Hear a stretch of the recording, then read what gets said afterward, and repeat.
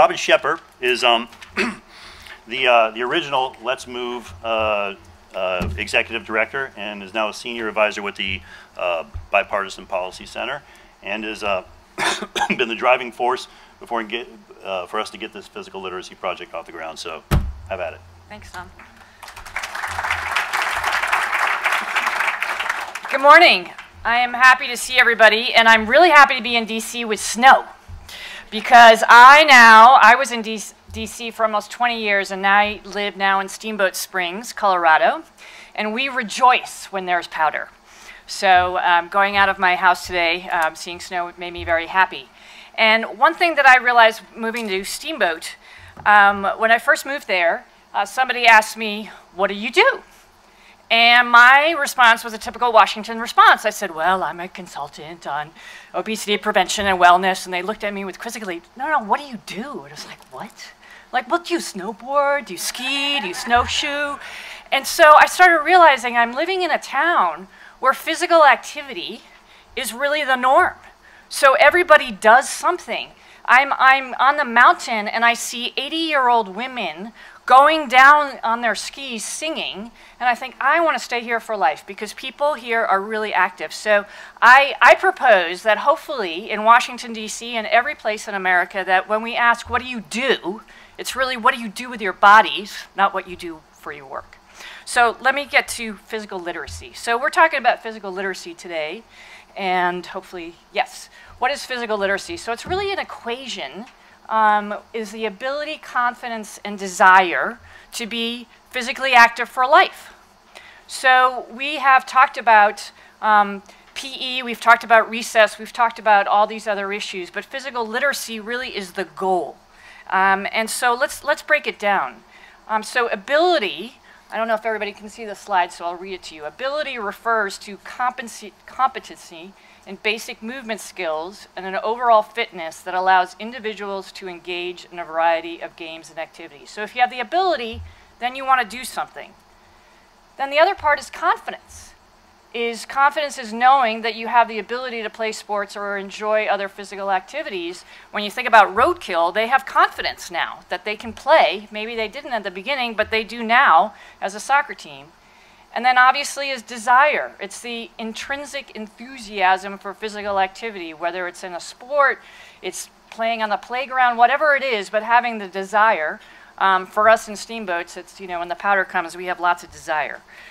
So why are we talking about physical literacy? Tom talked about this table, and it's really the foundation.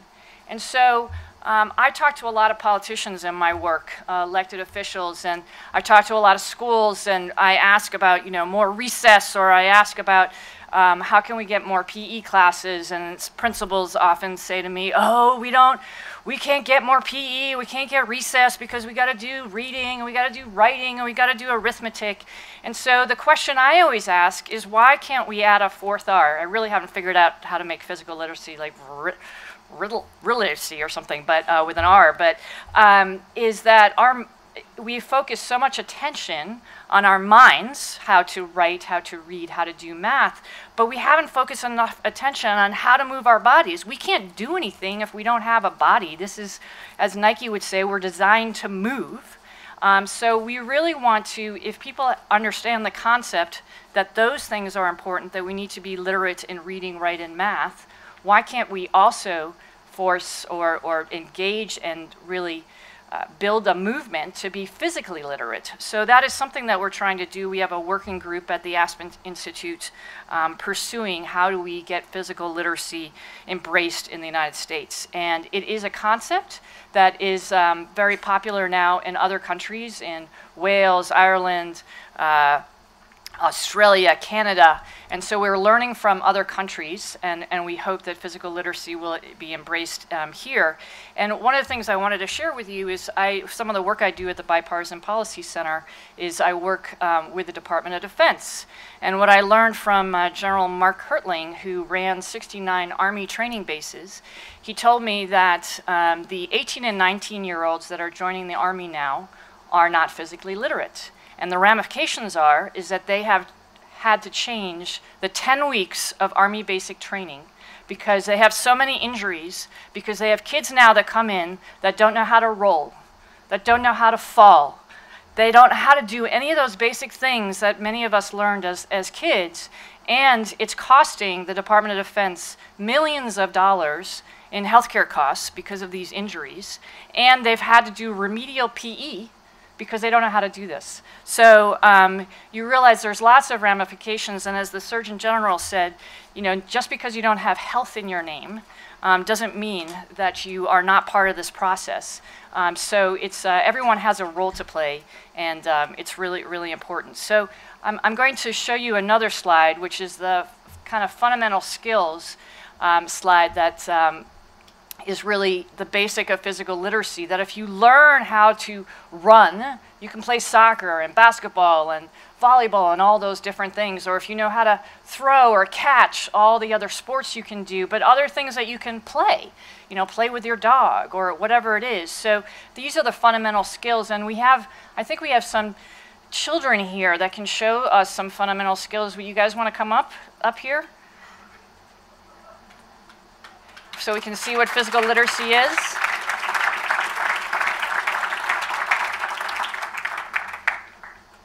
Okay. Oh, we're getting some equipment too.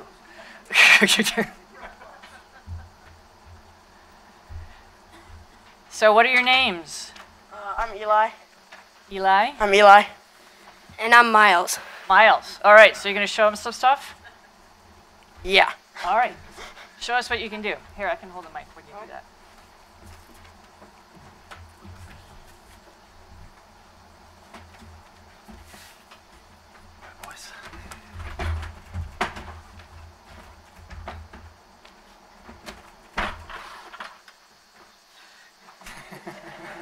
Come on, Mom. You got it.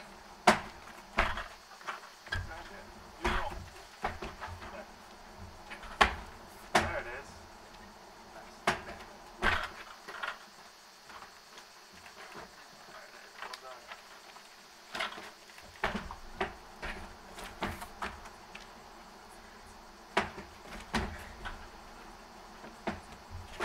Great.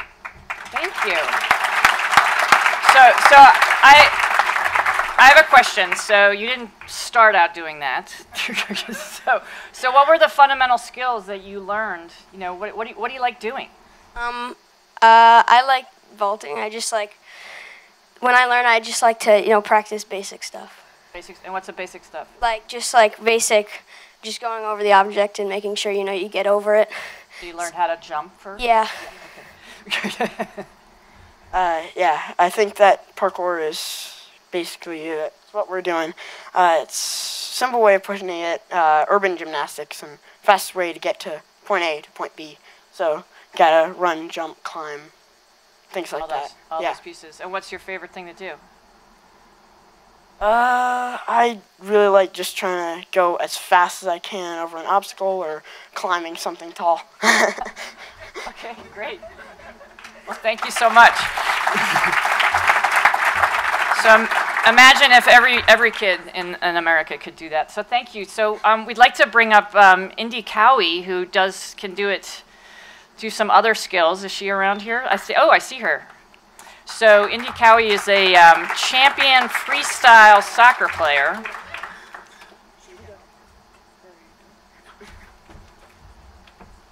And she's going to show us some skills of physical literacy as well.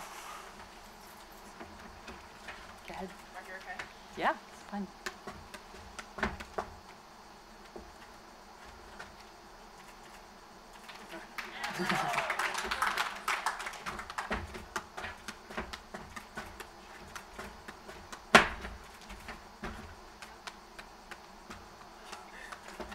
Oh, wow.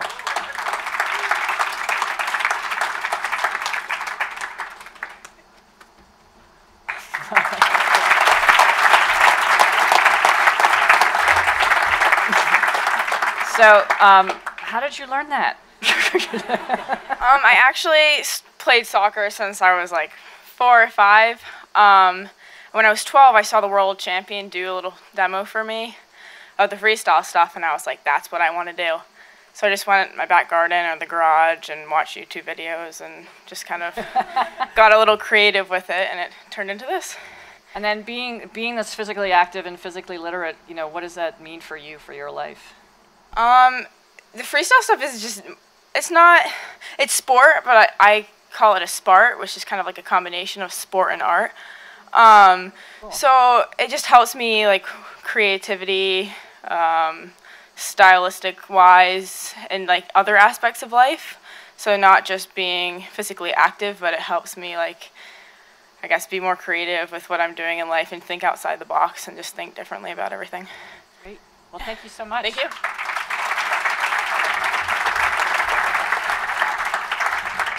So I don't know if we're all going to be able to do that. So I'm just going to leave you with 3 thoughts. Is that, 1, remember the definition of physical literacy, that it's ability, confidence, and desire.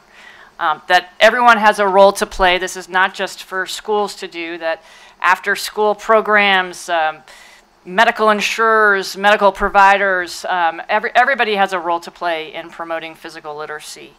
And then really that to have fun. This is all about fun. Sometimes we talk about so many things in Washington and we don't take the fun out of it. So thank you so much for listening about physical literacy, and hopefully we'll have more to say in the coming months.